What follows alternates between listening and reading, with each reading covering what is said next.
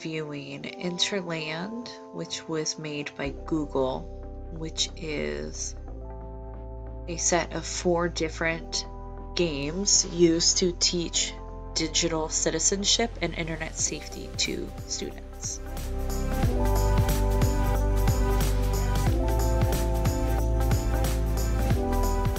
So like I said, the game has 4 different basically levels. The first is Kind Kingdom. It's cool to be kind, which teaches all about being kind on the internet, as well as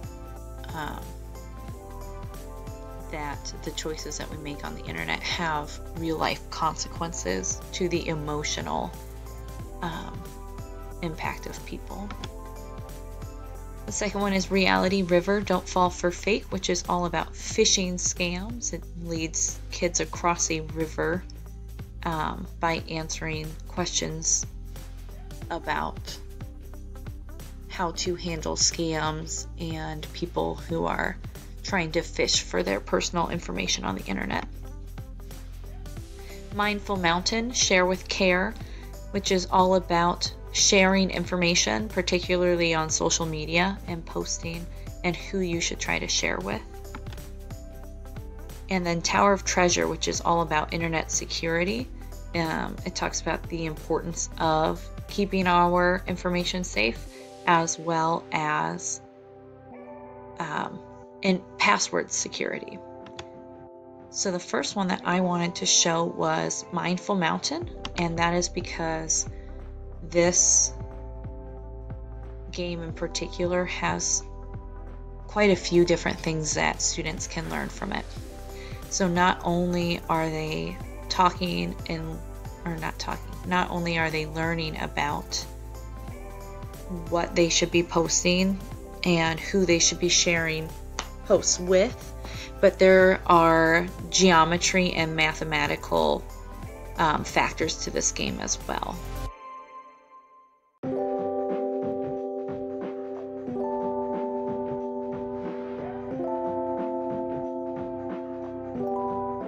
As you can see with the bouncing of the message off of the mirrors, students have to use spatial reasoning as well as trying to figure out who they're posting to. So for example, this one is telling you that you're going to post this funny lip sync video with your pals. So then you use the mirror to help you send the message to your friends. And it starts easy, and then it gets harder.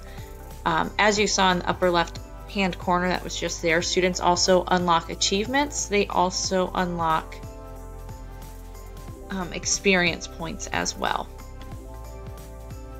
This one, and you'll see it gets harder as they go. So it scales with the students as they develop. I also wanted to show some gameplay from Kind Kingdom because it is the most game-like part of Interland. The students have to collect these kind thoughts and send them to some of the internauts who have been bullied online. And as you do that, you unlock different areas of the level that you can travel to.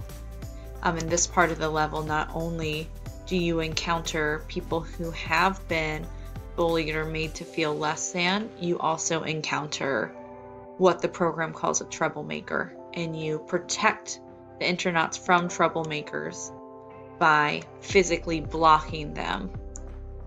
So it's a really good way to introduce some of these internet kindness ideas to students.